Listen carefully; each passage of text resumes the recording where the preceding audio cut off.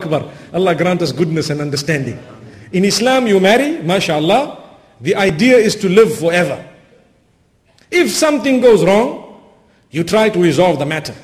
If you still cannot, you involve elders. When you involve elder people, you don't always have your way. You allow them to dictate to you how to resolve the matter. One of the reasons why our problems are not being solved, when we involve parties, we just make them a representative for us. That's it.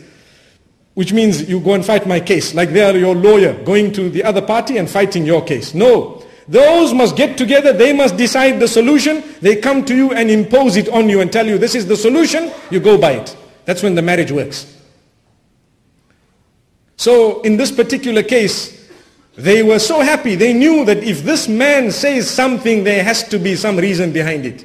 And so did Ismail alayhi salam. He did not just follow his father for no reason. He knew that this is my father, he is a saint, he is a Nabi, and if a Nabi instructs me, there is nothing I can do. There you are. So any one of us instructed by a Nabi? The answer is no. So don't end up divorcing your wives just because this man told you and that one told you, no matter who they are. May Allah subhanahu wa ta'ala grant us the ability to solve our matters. This is an eve in the month of Ramadan. We ask Allah, Ya Allah, help those who are going through marital turbulence, solve their problems and crises. And help those who are living in bliss to live in even greater bliss. Help those who are not married to find spouses who will be the coolness of their eyes. MashaAllah. So Ibrahim alayhi salam went away and time continued. This man was married again to another woman from the same tribe and he lived. After some time Ibrahim alayhi salam came back. Exactly the same thing. He knocked the door was opened and a woman had asked him, or he asked this woman after greeting her, that, how is your condition? What is happening here? And so on. And she said, no, alhamdulillah. She didn't talk excessive talking with him. Alhamdulillah, we praise Allah on all conditions. That's it.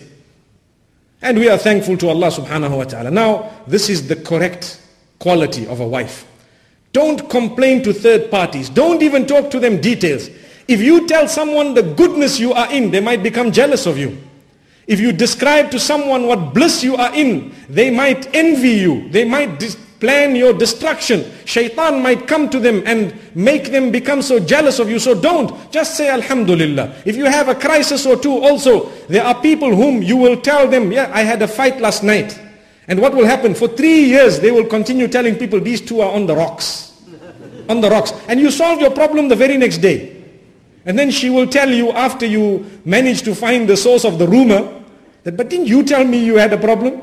Well, that was one issue we had the other night. I cleared my throat and he woke up from his sleep and that's it. All I did is I made sure he went to sleep again and our problem was solved. So this is why we need to be intelligent. We need to make sure, don't discuss your matters with anyone, no one. Make sure they are extremely genuine and it is necessary for you to tell them, then you tell them. Otherwise, neither good nor bad. Have a habit of saying Alhamdulillahi ala kulli hal. Wa na'udhu billahi min hali ahli an-nar. We thank Allah on every condition and we seek His protection from the condition of those who are going to be cast in the fire. That's what we should be saying all the time. So Ibrahim alayhi salam looked at this woman and he tells her, give him my regards, pass him my salam and tell him he should maintain the threshold. He should maintain the doorstep. Allahu Akbar. So when Ismail alayhi salam came back, he felt that his father was there. He asked, what, did anyone visit? She said, yes. She described the man. But this time, when he asked, what did he say? She said, well, he said, I should give you salam and you should maintain your threshold, meaning the doorstep, keep it. So he said, that was my father telling me to keep you as a wife. You're a good woman. Alhamdulillah. May Allah subhanahu wa ta'ala grant us all the coolness of our eyes in our families, our offspring, in our parents and our family members, and may He make us united as a Muslim ummah. So that is an interesting story that also occurred and we learnt a few lessons from it, from the life of Ibrahim alayhi as-salatu was-salam. Then we have the dua that Ibrahim alayhi salam made. When you find it and you read it in the Quran, it is amazing. Look. He surrendered to Allah every single time and he used to make dua. We read yesterday that Ibrahim alayhi salam, as he was building the Kaaba, he was saying, Rabbana taqabbal minna innaka antas sami'ul alim. One of the du'as, oh Allah, accept it from us, from the two of us. You are indeed all hearing, all knowing. And he also continued saying, Rabbana waja'alna muslimayni lak. Oh Allah, make us from amongst those who surrendered to you at all times. Make the two of us those who surrendered to your command at every time. وَمِن ذُرِّيَّتِنَا أُمَّةً مُسْلِمَةً لَكَ. And from our progeny, from our offspring, make a nation that will be surrendering to you, Ya Allah. Then he made a very important dua. وَأَرِنَا مَنَاسِكَنَا وَتُبْ عَلَيْنَا. What is the meaning of أَرِنَا مَنَاسِكَنَا? Show us how you want to be worshipped, Ya Allah. Through revelation, show us how you want to be worshipped. You've instructed me to build a house. You've done this. There's the rock here that is Hajar Aswad. There is the maqam here that is there. And there is so much that you've asked me to do, Ya Allah. You tell me, how do you want me to worship you? Arina manasikana. Show us the way of worshipping you. وَتُبْ عَلَيْنَا, and forgive us. إِنَّكَ أَنْتَ التَّوَّابُ الرَّحِيمُ. You are most forgiving, most merciful. From this we learn that all acts of worship are prohibited besides those which are taught by Allah subhanahu wa ta'ala. That is the law of the Sharia. All ibadat, anything that you want to consider an act of worship, will not be an act of worship unless it was specifically revealed and sent down. Why? Because even Ibrahim alayhi salam knew that we cannot worship Allah how we want, in a way that suits us. We have to worship Allah how He dictates. We have to do it how He wants. So He will tell us, Fajr, this time, this many rak'ah, this is what you will read and this is what will happen. And you need to be in this condition of wudu, and this is what wudu means, and this is what ghusl means. And dhuhr, this is what it means. And this is what it means. And so on. And you will do this and do that. So Allah showed Ibrahim alayhi salam a way. Allah revealed to him a certain act of worship. What was that? Allah tells Ibrahim alayhi salam, وَأَذِّن فِي النَّاسِ بِالْحَجِّ يَأْتُوكَ رِجَالًا وَعَلَى كُلِّ ضَامِرٍ يَأْتِينَ مِنْ كُلِّ فَجٍّ عَمِيقٍ. Announce the pilgrimage. I want everyone to follow your footsteps. Announce the pilgrimage in the people. Tell them they have to come to this sacred place, and this is what they will do. And Allah taught him the pilgrimage, what to do. And you will find they will come on every lean camel, from every valley, and from very, very far away, they will all come. Ibrahim alayhi salam, no loud hailer to begin with. Forget about the internet and the telephone and so on, and television and what have you, all this media, nothing, no newspaper. He was in a valley, all alone, with a few people, a little community. He had just built the house of Allah, and Allah tells him, just get up and make an announcement. You don't worry, it's up to us to carry that.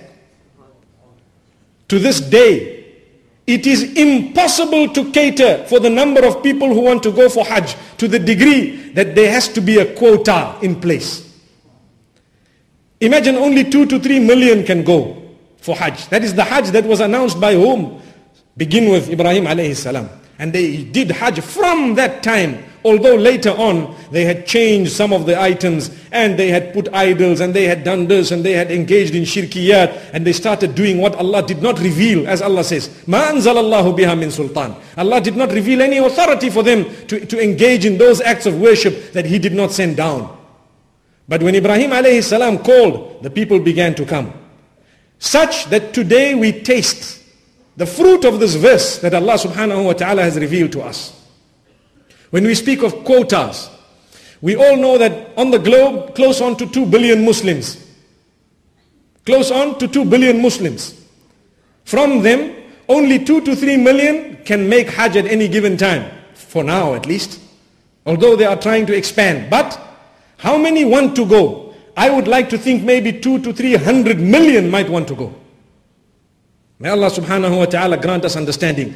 This is called acceptance of Ibrahim alayhi salam. Allah loved him so much. Allah told him, don't worry, everything will happen now. You just make the call and continue. This is why we learn from this. A totally different example.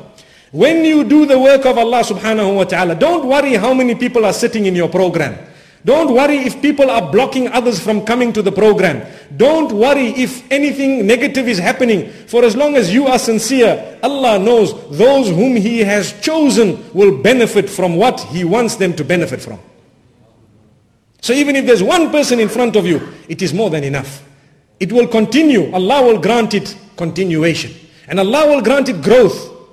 This is why Allah says regarding the kuffar, يريدون ليطفئوا نور الله بأفواههم والله متم نوره ولو كره الكافرون. They want to extinguish the nur of Allah with their mouths. Allah says Allah refuses but to complete the nur. The nur will definitely complete, whether the disbelievers or whoever else wants to extinguish it, it will continue growing. So we ask Allah subhanahu wa ta'ala to grant us growth.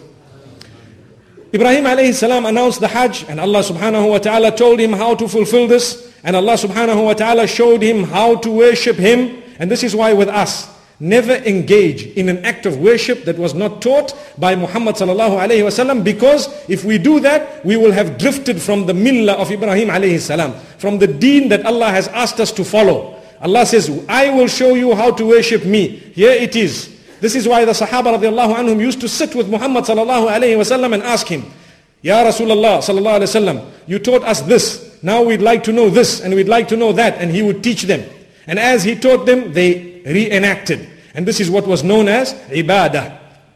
So we should remember, any act of worship, it needs to be done for the sake of Allah subhanahu wa ta'ala, and it needs to be done exactly how the Prophet sallallahu alayhi wasallam did it.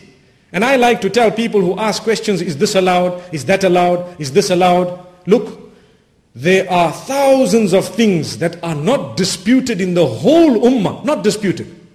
Why don't we engage in all of those things that are not disputed before we enter territory where people might tell us, you're wrong? That's a very logical explanation, logical way of looking at things. I'd rather do the 5 salah, read the Quran, read the adhkar, do whatever I have to, do whatever the whole ummah agrees with my psalm, with my zakah, with my hajj and what have you. The whole ummah agrees. I will not have enough time to enter territory where people are telling me, brother, what you're doing is a bid'ah. I won't even have time because I'm so occupied with that which is confirmed correct that I don't have any other time. But when we start engaging in things that are disputed, things that people will debate with us about and so on, what will happen? We will occupy our time with that which is less important. It's like they say, when there is a pot and you have rocks, you have sand and you have stones, what do you put first? If you put the sand first, you're not going to get the rocks in. But you put the rocks in, then you put in the stones and shake it a bit, they'll find their way in the gaps. Then you put in the sand and shake it a bit more, everything fits in the pot. So the same way we all have a capacity. If you are filling your capacity with that which is disputed, you're not going to have the chance to fulfill that which is not disputed. Common logic. May Allah subhanahu wa ta'ala grant us understanding as He granted Ibrahim alayhi salatu wasalam and his offspring. So Allah subhanahu wa ta'ala speaks about some of the books that He revealed to Ibrahim. We know that there are some books revealed to Musa, the Torah. And the books revealed to Ibrahim alayhi salam, Allah speaks about them and calls them صحف إبراهيم وموسى, the books, or the suhuf, as-sahifa, the parchments, the scrolls, the revelations that were given to Ibrahim and to Moses, to Abraham and Moses, may peace be upon them both and all the Anbiya. Now we don't have that scripture with us, but the Quran makes mention of some of what it contained. Like Allah subhanahu wa ta'ala says in Surah Al-A'la, one of the things that is mentioned in the book given to Ibrahim, بل تؤثرون الحياة الدنيا والآخرة خير وأبقى. Behold, you are giving preference to this world, yet the life after death is better and it is everlasting. This Allah says, we wrote it in the book that we gave Ibrahim, and it's repeated for us in the Quran. Amazing. So we do know there was a book, and we also have some of what was written. There is much more than this which is mentioned in the Quran. I've only given an example. Another very interesting point. Who is the one who gave us the name Muslim? What is the meaning of the term Muslim? We spoke about it. It is a submitter, one who submits. Who gave us this name? It was Ibrahim alayhi salam. Allah says in the Quran, مِلَّةَ أَبِيكُمْ إِبْرَاهِيمَ هُوَ سَمَّاكُمُ الْمُسْلِمِينَ